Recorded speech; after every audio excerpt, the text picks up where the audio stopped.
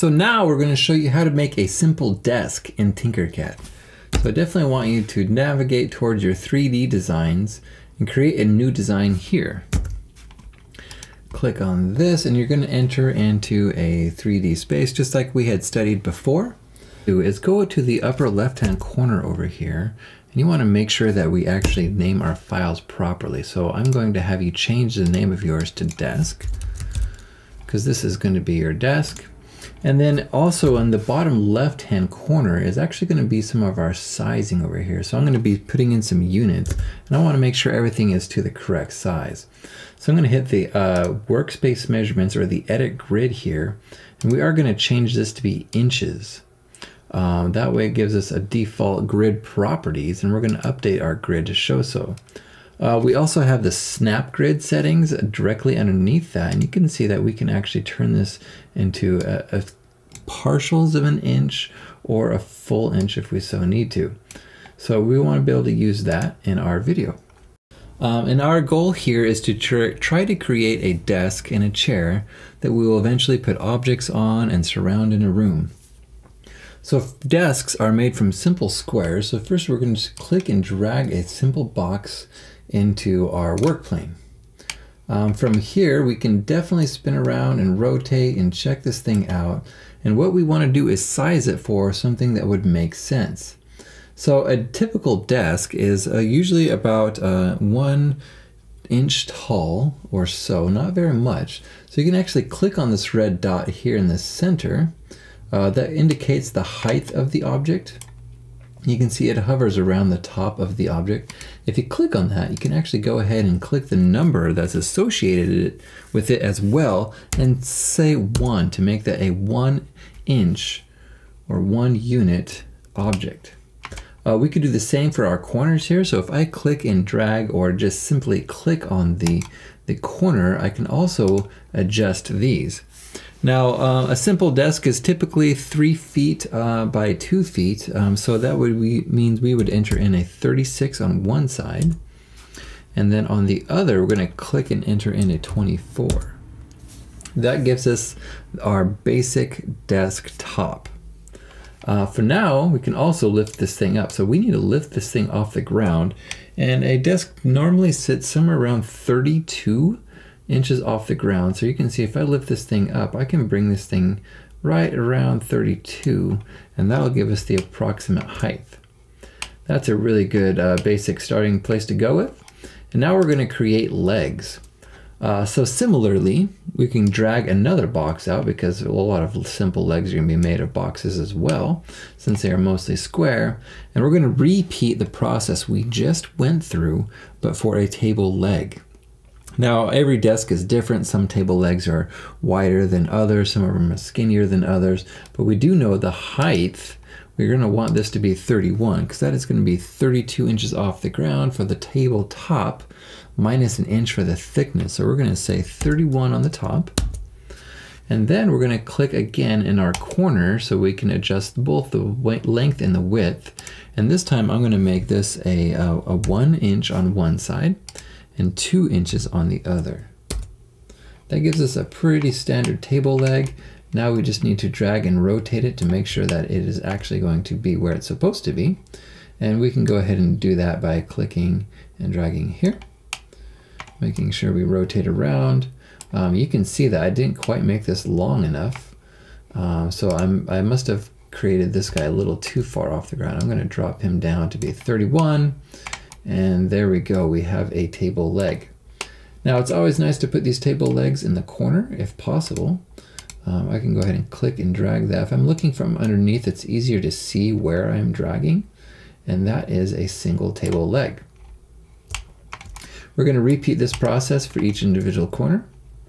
Here you can have, you can actually remember to use your copy and paste functionalities to create these so you don't have to recreate that every time. Once you've made one table leg, that's good enough to go. You can just break copy here and then paste, or Control C and Control V on your keyboard, and that'll create another copy for you.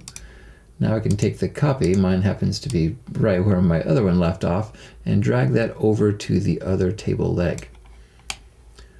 There we go. Now we got two of them. Pretty simple. Okay.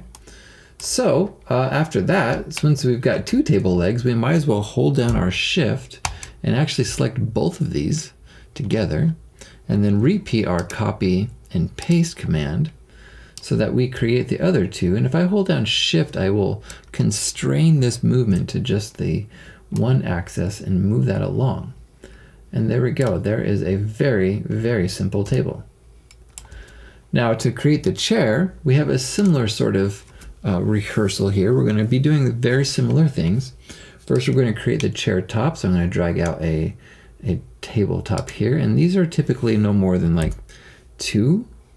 So I'm going to go ahead and adjust my unit tall to be 2. And then the length and the width of these are usually like 18 by 24. Everyone's kind of different. But I can press an 18 on there, and I can say 24 on this. Maybe a little bit off there. This is probably more like 12 by 24. 12 by 18. So there is a chair top. I'm going to move this 18 inches off the ground. Now we are going to create some avatars that you will be able to utilize to actually make these fit accordingly. But in our case, we are just sort of getting ourselves the very basics right now. So there is the top of our chair, or the top of our seat, I mean. I can drag in another box here. This one is going to be the back of the chair, so I can go ahead and click on the side here and drag that inwards and make it 2 inches as well. And then I can also drag the top to create the back of the seat. And there we have a tabletop, the back of the table, okay? Similarly to the legs, we can also drag in a box here. And we can make this also very skinny, 1 inch.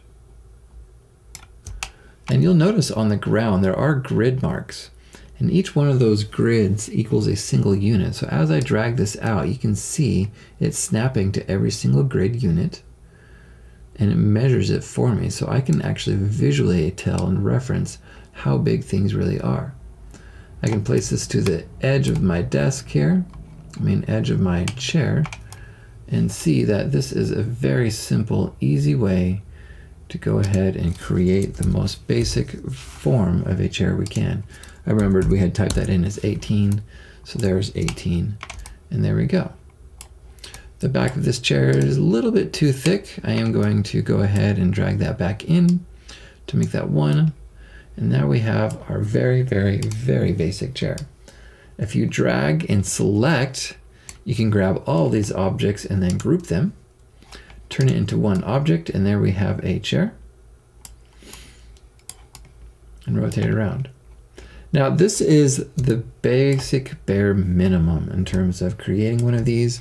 In reality, if we want to get a little bit more complex, we're going to sort of create something that looks kind of like this. So here we have an example of a more complex desk. And the more features and the more complex your desk gets, the better of a grade you're going to get, or the cooler you're going to get, the more you're proving your ability to model. So I'm going to go ahead and model this one up here a little bit. Go ahead and drag in a new box. Again, it's really helpful to type in measurements if possible. So I'm going to click here and say 0.5. That is the thickness here of this chair. You can see that I'm talking about the tabletop here. Okay, we are going to take this and make this a 24 by 36 again, 24 on one side, 36 on the other, and that's a little bit longer than what we have in our model, but that's going to work for us. We might have to adjust down. Let's actually make this 30 by 24. That looks a little bit more correct. Now I'm going to move this up again, like I said, to the 31 spot here. So if I click on this, okay, I can adjust this as well directly to 31. And now I'm going to create the box that is underneath this. And I can go ahead and drag another box in here, do my adjustments again. You'll get better and better at these adjustments the more you do them.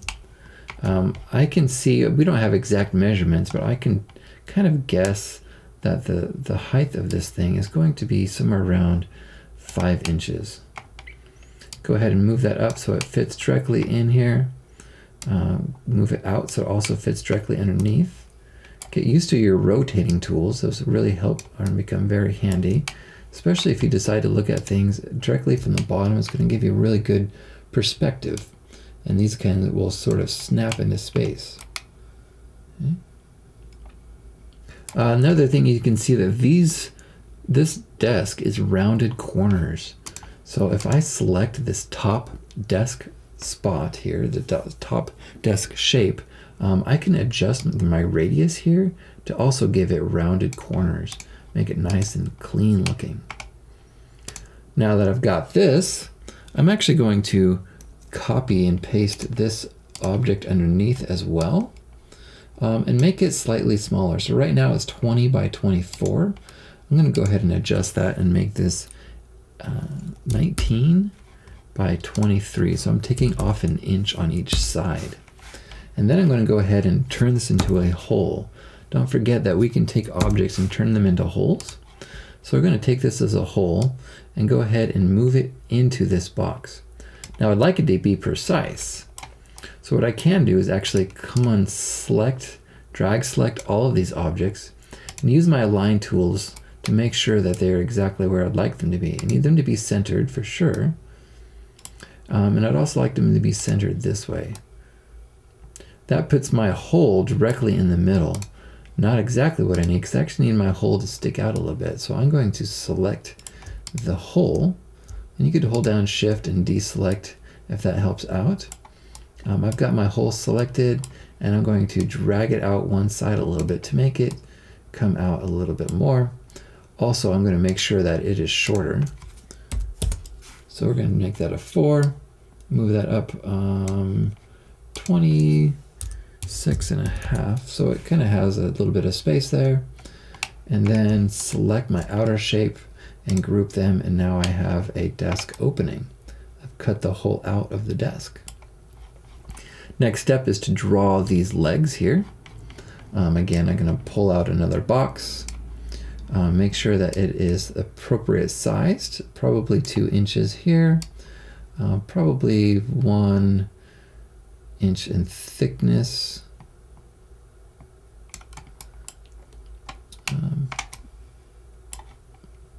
Let's see, these are probably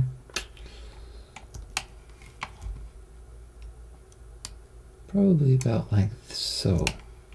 Okay, move that into the space it should be. Okay, move it over here and go ahead and drag that up to give it a spot for it to rest. Okay. Again, it's kind of nice if these guys will align. So if you get used to your align tools, shift to click more than one object and then use your align tools. And I'm going to go ahead and line up these like so. Looking pretty good. Again, these are very rounded, so I'm going to go ahead and take this object and round it a little bit. Give myself a little bit of dimension there. Looking pretty good. And once you've invented one thing, no need to invent it again, so I'm going to copy and paste this as well and move it to the other side. Make sure it has the same amount of space. I want to make sure I'm only dragging on one axis here.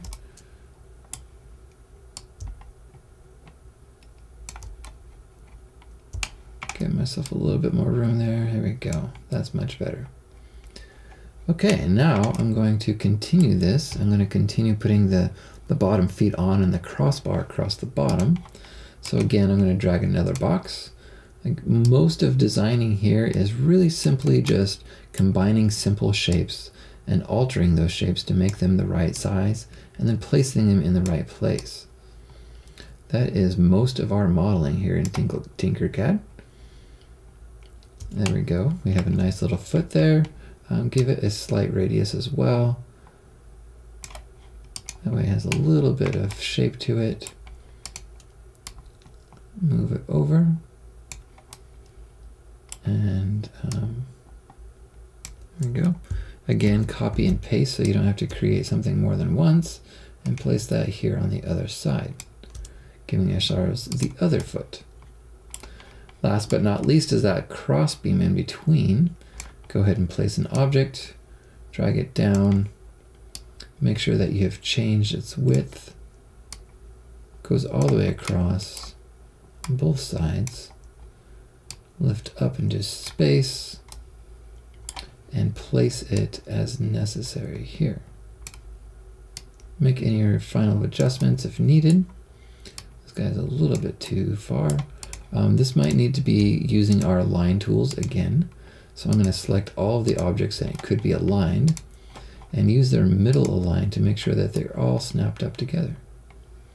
And there we go. We have a new desk. Select everything, group, and we have solidified our design. So your task is to create a desk and a chair, and the more features it has, the more detailed and time you put into it, the better it's going to look and the better grade you'll get from me. Thank you.